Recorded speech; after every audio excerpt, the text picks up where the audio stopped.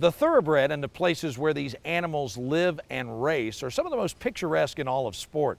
It's no surprise then that Central Kentucky is home to some of the world's best equine works that are now available to you at a special public offering. Rebecca Smith now joins us with the story of an artful collaboration. The Crossgate Gallery in Lexington is housed in this 11,000 square foot Greek Revival building built in 1901.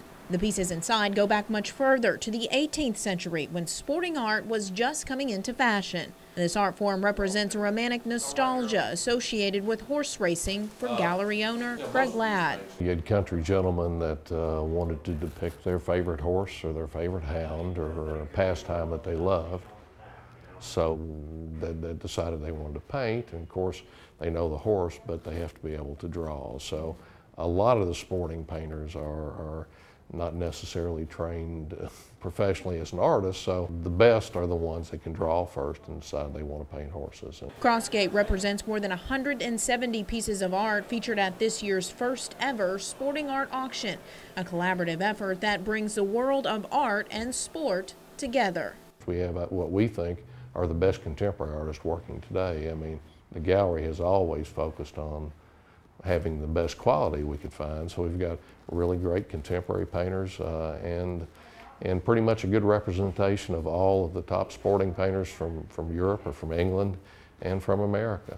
Of the partnership with Keeneland, Ladd says he decided to branch out and offer up more than 30 sculptures and other genres of paintings. We went out trying to capture good thoroughbred paintings and paintings related to racing. And then sort of thought that, well, you know, you've got a diverse crowd that comes through Keeneland for these horse sales.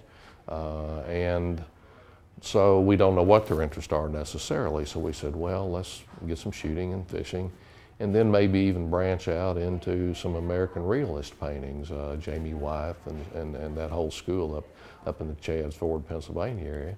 One of the most notable is this Mary Cassatt painting. It's a painting of a mother and two children and a cat in one of the children's lap. So, you know, it doesn't necessarily fall into sporting art, but again, we've got such a great crowd coming through and a broad range of interest that and it's priced within a range we should get it sold. While Ladd has been a gallery owner in Lexington since 1974, this is the first time he's offered up pieces to Keeneland.